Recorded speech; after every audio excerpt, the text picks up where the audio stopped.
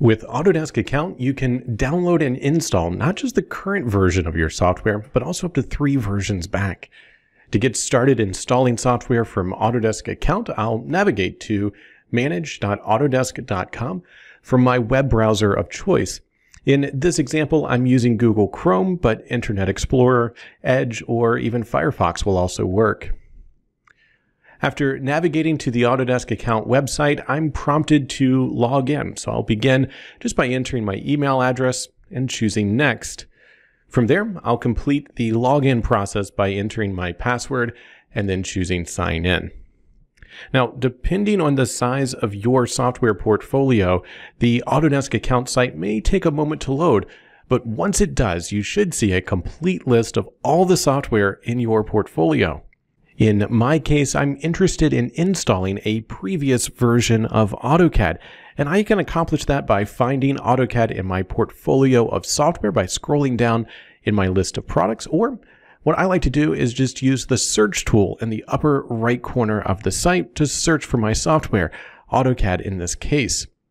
Now, after locating AutoCAD in the list, however you do that, I can access all the downloads for AutoCAD, including the installation files, by selecting the Downloads button. This will go ahead and open up the download screen.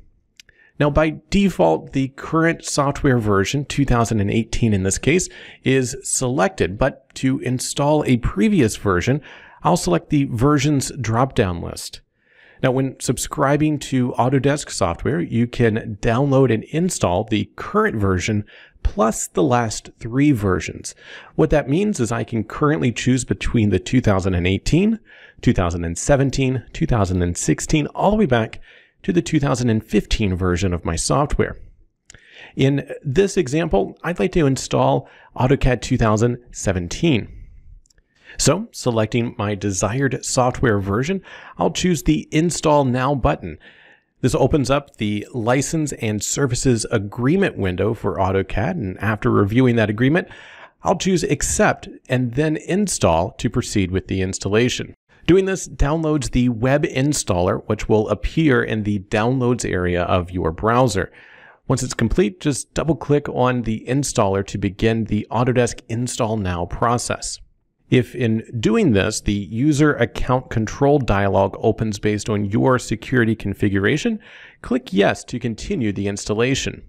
From here, the full installer for your software, AutoCAD 2017 in this case, will open up. To begin configuring how I'd like to install AutoCAD, I'll go ahead and click the Install button at the bottom of the dialog.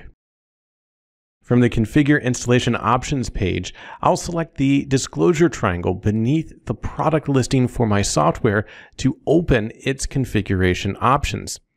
From this screen, you can make adjustments to how your software will be installed, including whether certain subcomponents are included with your installation. After reviewing these configuration options and making the desired changes, just click the disclosure triangle once again to close the configuration view and return to the product list. After verifying everything is set just the way you'd like it, click the Install button at the bottom of the screen. This begins the actual process of writing files to disk and installing your software. During this process, an overall progress bar is displayed at the bottom of the window. Once completed, an installation status window opens up. Assuming a successful installation, the message "You have successfully installed the products" displays at the top of the installation window. From here, click Finish to complete the install process and close the installation window.